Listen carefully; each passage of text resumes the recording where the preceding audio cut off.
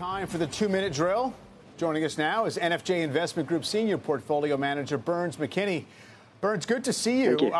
First of all, give us your take on just the action here near term. You know, the big conversation is it seems as if the market maybe is easing off the panic about inflation, whether it can be tamed, toward the concerns about growth. And, you know, we've down 24%, discounted some of that. Where are we in that process?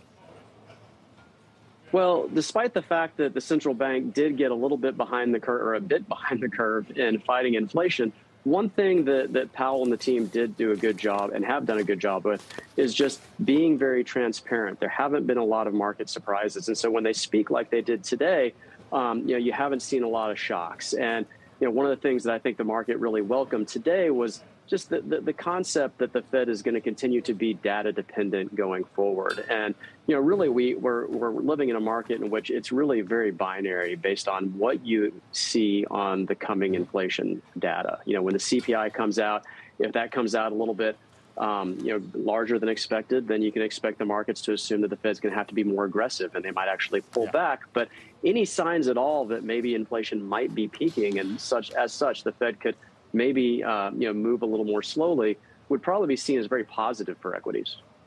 Yeah, that seems to be the sort of tennis match we're watching back and forth.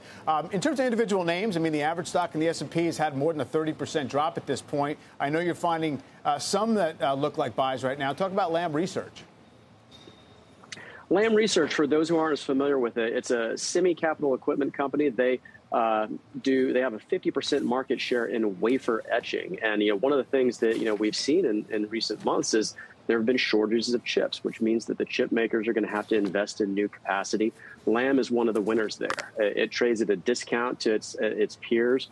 One of the things we really like is that they've raised the dividend by 27% per year for the last 5 years. That's a great way to keep up with inflation.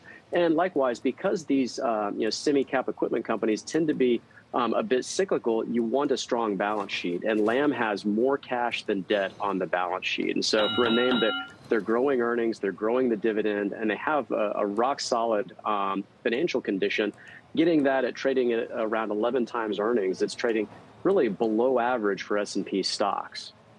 Yeah, and 40% off its high. Seems like maybe some value surfacing there. Burns, afraid we got to leave it there. I appreciate the time today. Thank you.